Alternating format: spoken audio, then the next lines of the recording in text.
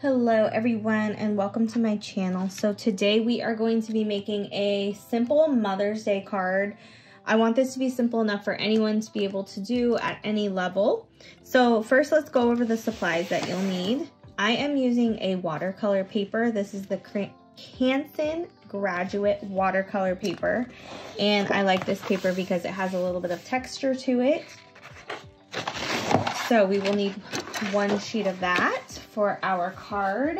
And then I'm going to be using the Caron markers, Real Brush Pro markers. The nibs are like an actual brush, but you can use any brush pens for this. I do use, the colors I'm using are, it's an orange red, a magenta red, and then a red lilac. And then I'm also using olive black, which is just like a deeper green color. So you can use any variation of that. And then I am also using a blender pen. So a blender pen is basically just like a brush pen, but with a clear liquid. So if you don't have a blender pen, you can always just use a paintbrush with some water for this technique. So first I'm going to go over, also you need some washi tape too. First I am going to go over the technique for the flower that we will be using. So the flower that we are going to be painting, or I guess with our pens coloring, will be this type of flower right here. It's just a really simple, it's almost like a filler flower, but it's so beautiful that you can use it as like a main floral too. So we're gonna learn how to do that one with some different colors.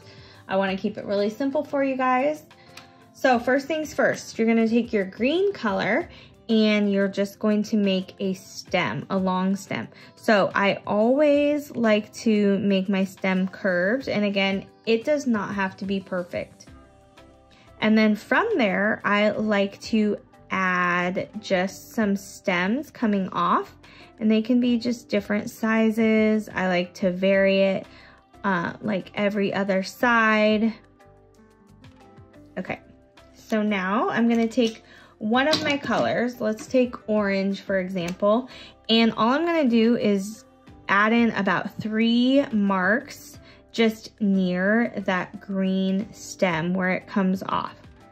Again, does not have to be perfect at all. This is part of the beauty of this flower. Okay, so now you gotta work kind of quickly because while it's wet, you're gonna use your blender pen and you're just gonna kind of, I call it soften the edges. So where it's wet, you're just gonna add some of that blender liquid around it and just kind of dab around. There's no rhyme or reason. There's no like particular shape. You just kind of touch the areas where it's wet and it gives it just a nice soft look. It's okay also if your pen touches part of the green part, that's okay. Okay, so a lot of times I get the question, well, what if the color is still on my pen? You can just use a blank piece of paper and just keep swiping until the color is off. And sometimes with this, the color might still be a little bit on the nib, but it's not showing up, so it's cleaned off, which is just fine. If you're using a paintbrush, you would just get your brush slightly wet, not overly saturated, and do the same thing. Just touch the same areas around. So that is the flower that we are going to draw for our card. So let's take our piece of paper, we're gonna fold it in half to make our card. And because it's a thicker piece of paper, I'm gonna use a pen, or you can use anything to kind of run along the edge to make a nice crisp seam there. So we are going to make the card open up this way. So now you're gonna take your washi tape and we are going to section off an area in the middle. This will be where we will be writing. So everything that will be all the flowers and stuff will be going around this edge.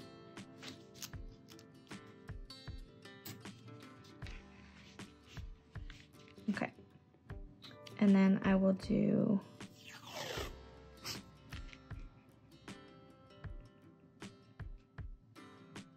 another part below it. And again, you want to leave that middle part because that's where we're going to be writing. You can use scissors for this if you're like a perfectionist with having it be perfect. And then I'm gonna tape the sides also.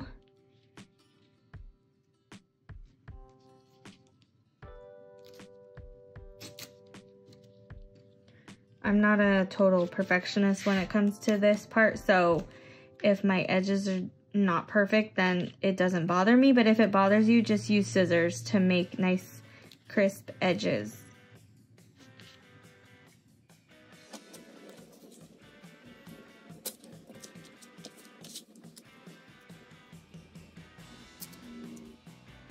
A little bit of tape here to make sure that edge is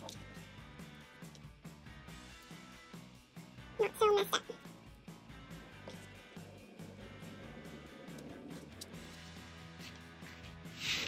Okay, so now that we have it taped off, I'm gonna start with my green, and you do not wanna work too many flowers at a time because if you do, it's gonna dry and it's gonna be a lot harder to soften the edges.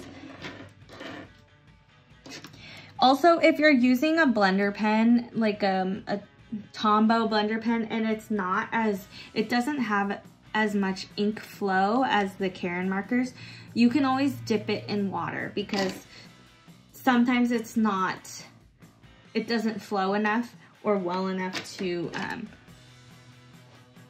let the ink have the same effect as this here. All right, so we're gonna go in like a color pattern. I'll start with purple, magenta, and then orange.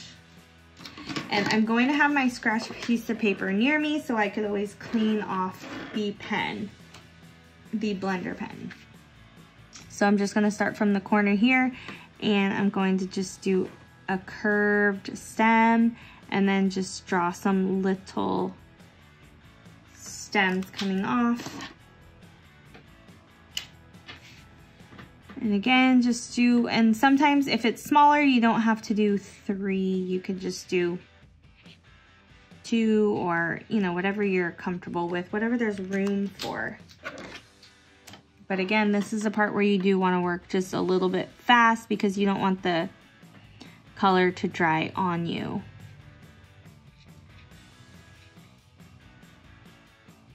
The nice part about this is it's not really like any specific flower. It just looks really pretty with the contrast of the softness and then the harshness of the color. So again, I'm gonna just get some of that color off. So my blender pen is back to normal, and then we'll just keep going around.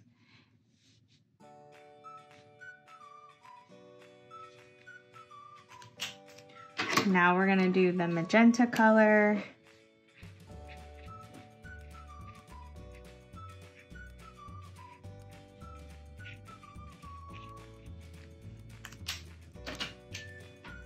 And then use the blender pen to just soften some of those edges.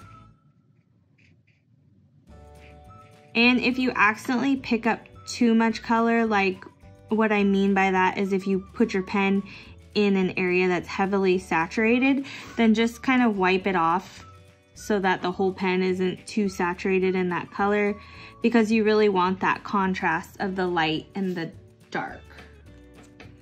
And then just clean off your pen, your blender pen, and move on.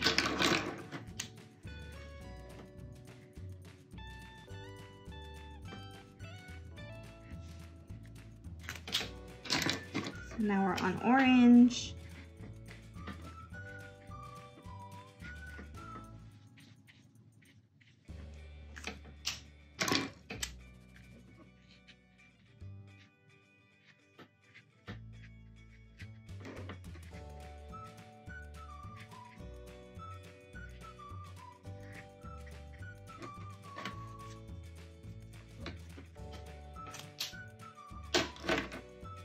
So in some of these blank spots here, I'm going to just add a couple little leaves like this. It just looks a little bare, so we'll just add some leaves if there's some blank spots.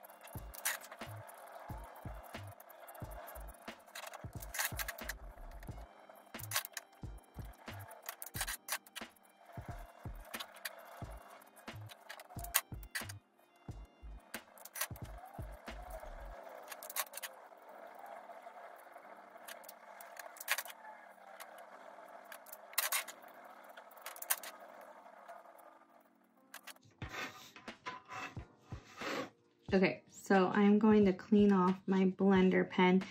And then the reason why I went back to the red color, magenta red, is because I didn't want to have two purple stems right by each other. So I just went back to the magenta color. Now I am going to fill in some of the blank spots with some leaves. So we'll just add in.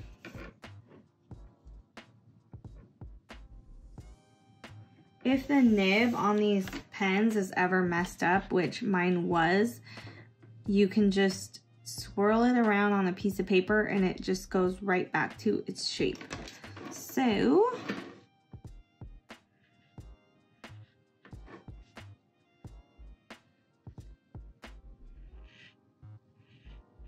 again, just some bigger leaves in the areas that seem like they need more area to fill.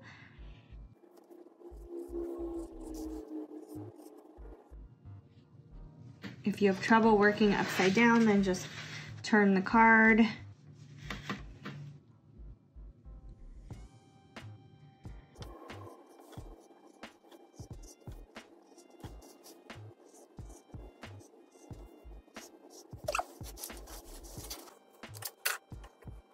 So this is our piece right here.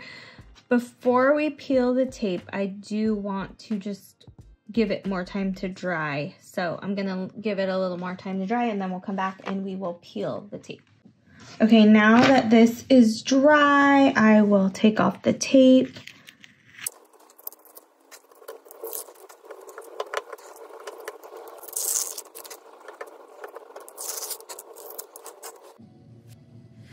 Okay, so on the card we are going to write Happy Mother's Day, and we are going to write it in this typewriter style font, and these are hand lettering worksheets made by myself. So if you are interested in learning more about this style of font, then you can find them in my Etsy shop, this whole digital workbook right here. All right, so planning it out, I think we're gonna go with Happy Mother's Day. And then also we are gonna do it all in lowercase font as well.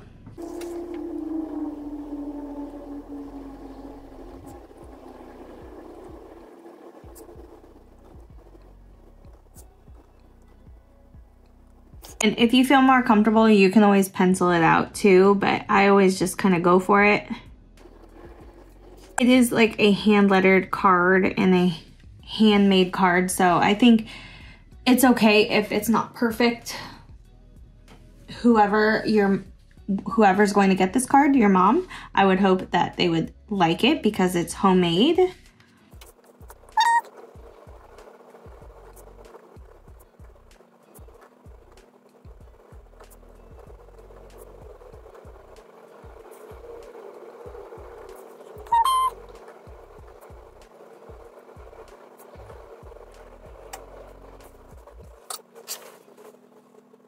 And that is our final product. And then you can just write whatever message you want on the inside.